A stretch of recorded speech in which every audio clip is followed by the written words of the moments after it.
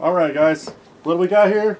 First player Steampunk Lite MK5 RGB retro typewriter style keyboard. What do I think about it? Well, let's get into that.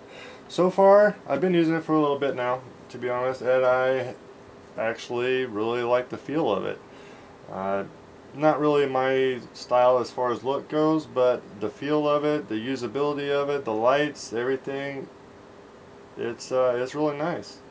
The only thing that I didn't really care for was the red cord.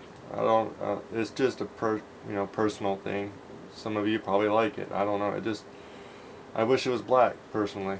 Other than that though, really nice keyboard. This has blue Ultimo switches. I'm probably saying that wrong. I'm sorry if I am, but that's what I'm gonna say, Ultimo. So it has blue ones in there, and they are removable and replaceable.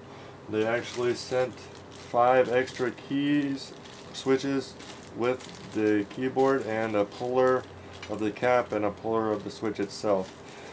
So that was actually really nice of them to do, I thought. As I said, as you can probably see, this is RGB, and it has 10 different modes. Let me check the booklet here. Static, gaming, reactive, wave, multicolored marquee, ripple, touch and go, multicolor wave, breathing, and neon.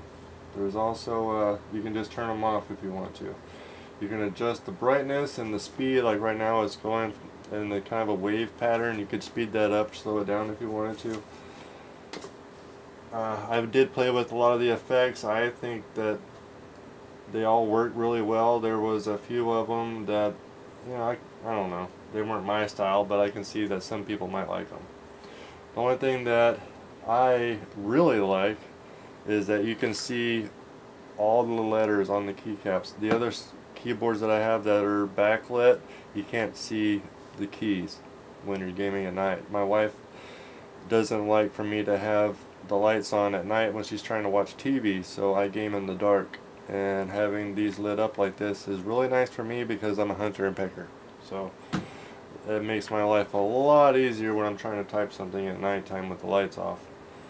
The other thing I wanted to say was that it does have the bottom legs here that you can flip out to get that extra angle on the keyboard if you want to. I don't usually use those, but they are there if you want to use them. Just a little bit of a closer look. Hopefully you can see this and it's not completely blurry, but it's really nice. If you can't see it, it's a really nice keyboard. It's got some weight to it. I kind of expected it to be a lot lighter, to be honest with you, but it's actually got some weight. I'm assuming that the frame of it is probably aluminum. Right now it's on Amazon for $59.99. It does look like that's the sale price though. I think the regular price is $99.99. You can also get this keyboard in a red switch variant. I just happened to get the blue switch. Yeah, I really like it. I think I'm probably going to swap out my regular keyboard for this one just because I can see it at night. If my other keyboard, if I could see it at night, I don't know, I'd probably keep it, but I like the fact that I can see the keys at night on this one, so I'm probably going to stick with this one, even though it does have the red cord. I think I could probably do something about that myself. So anyway, that's this first player Steampunk Lite MK5 keyboard. Ultimo blue switches, $59.99 on Amazon. Go get them go check it out. If you're looking for a new keyboard on a budget, can't beat it, man. It's a great little keyboard. Thanks for watching.